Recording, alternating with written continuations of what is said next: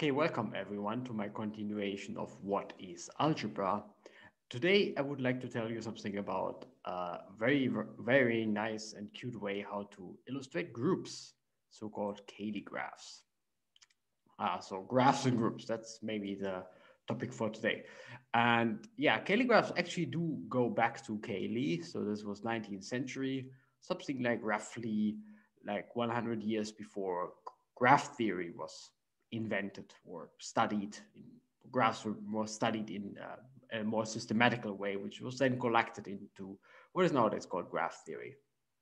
And basically, the main point is that you associate a graph to a group, and then you can use methods from graph theory or linear algebra to study groups, which is a pretty nice idea. And well, also very nice for someone like me who likes diagrams or diagrammatics. You can make a group visually appealing.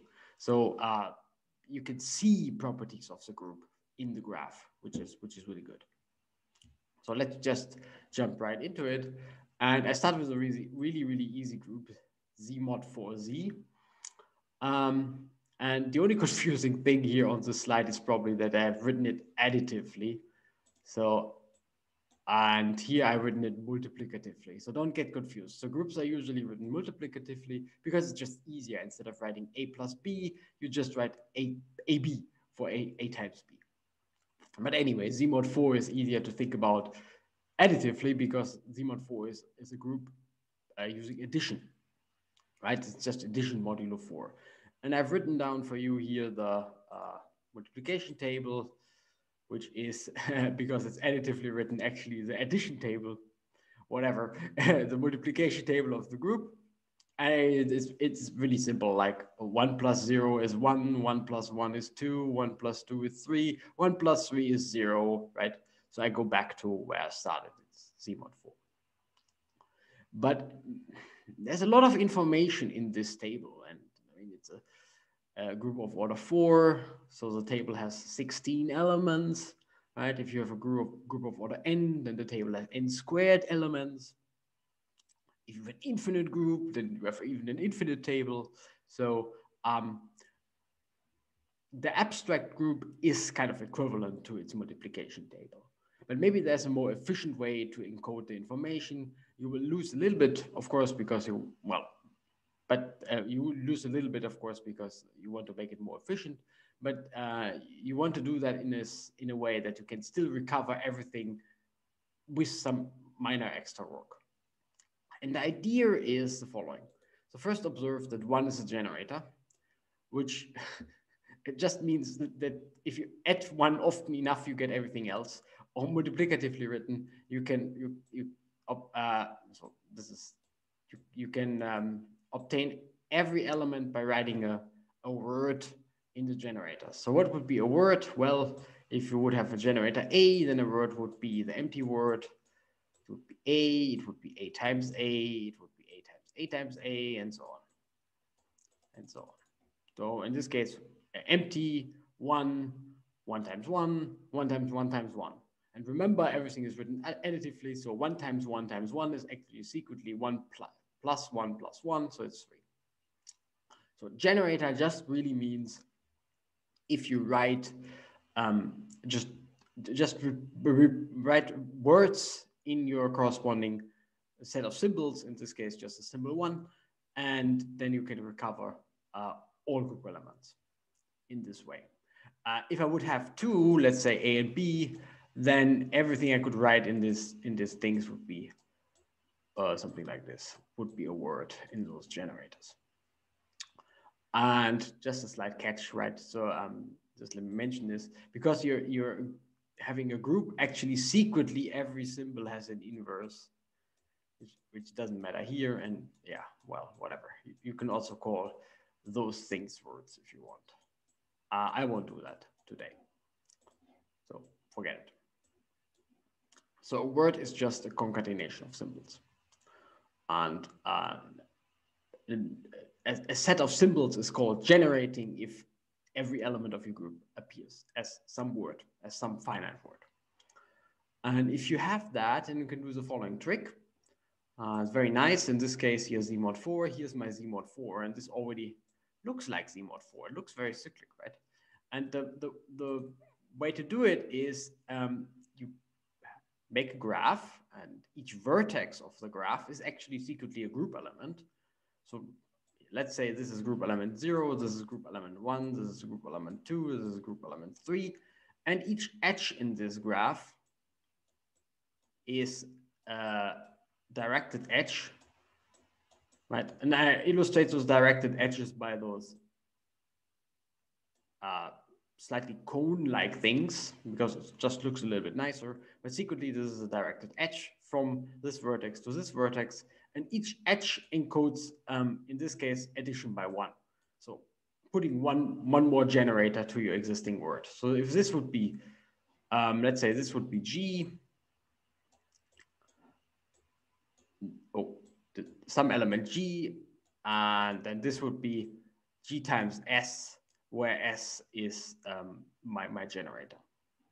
Okay, so you have a graph, and so you have a group, you have a set of generators, and you make a graph out of it, which kind of visually encodes the group as follows. You make all the vertices, make all the group elements vertices, and you add an edge between them if you can go from one to the other by applying one of your generators. Okay. So let's have a look at another example. Maybe that's more illustrating. So here we have all possible groups up to isomorphism of order 6. So how do I see the order? Well, I have 6 vertices. Here's 1, here's 1, here's 1, here's 1, here's 1, here's 1. Same here, of course. Here are 6 vertices. Okay. And I have 2 generators, and I distinguish the generators by coloring the edges, actually. So I have 2 generators. One of them is a blue generator, and one of them is this greenish generator. Okay. And this is just saying, if I'm standing at this vertex and I apply the blue generator, then I'm hopping to this vertex, right? If I apply the green generator, then I'm hopping to this vertex. Let's do another one. If I'm standing here and I'm applying the blue generator, then I'm hopping to this vertex. If I'm applying the green generator, then I'm hopping to this vertex. And the only thing that was not visible in this graph is now, because I have generators of order 2, I secretly have something like this, an arrow back and forth, right? Why is that? Well, let's have a look. So if this is G, and this is G times S, and then this is also secretly, because I have an order 2 generator, G times S times S. So for order 2 generators, so something which is its own inverse, order 2, I always have double edges, and I illustrate them by those double symbols. As you can see, this is secretly a symbol like this merged with a symbol like this. Okay. So up here, so here in between, I have this green one here is of order 2. And as you can see, and that's a nice thing about those graphs, you can see it, the blue one is of order 3. And if we look carefully enough, then you would identify this as actually Z mod 3 cross Z mod 2. Can we see this? Well, here's Z mod 3. You have 2 copies of it, and that's a Z mod 2, and they're connected by the Z mod 2 action here, right? So this is just Z mod 2 cross Z mod, Z mod 3 cross Z mod 2. The other one is S3. That's a bit harder to see, but basically those 2 generators here. So this one is the transposition 1, 2, and the blue one is the transposition 2, 3, which is a symmetric group in 3 letters. Given in my other diagrammatics, so this one here is in diagrammatic terms, this one is this crossing, or this, and this one is this one. And yeah, of course, this generates a symmetric group, and this is how the Cayley graph then looks like. And you can see that they're different. Note the following. So there's something funny. So you can actually also see that the top one is commutative and the bottom one isn't commutative. Because commutativity would mean that AB, so 2 generators, equals BA, right?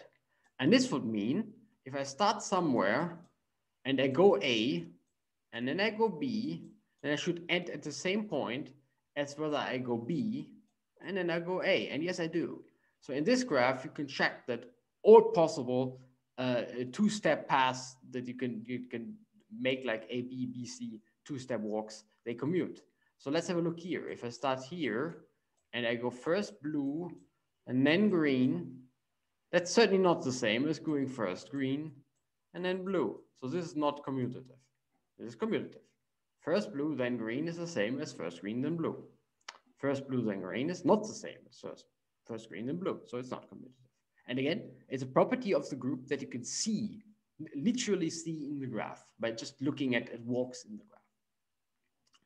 I think that's pretty nice. So let's have a look at another example. Because there's a slight catch, the graph itself depends on your chosen generators. So I already showed you this one, but of course you can also illustrate the group S3 by choosing two different generators. So here I've chosen this one.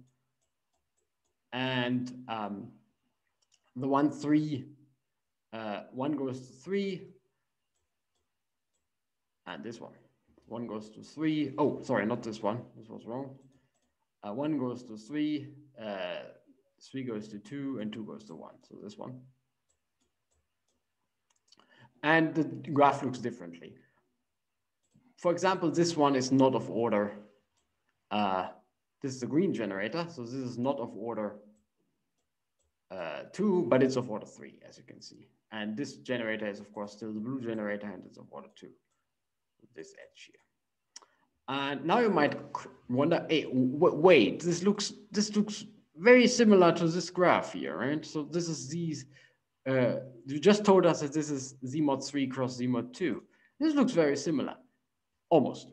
There's a slight catch.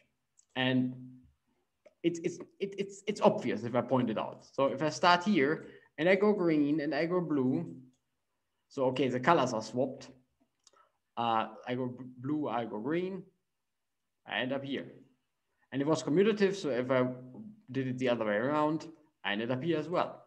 Okay, so let's do it. I go green, blue. Oh, the edge is pointing in the opposite direction. I go green. So this is not commutative. So this is not AB equals BA. It's just a different graph associated to the same group.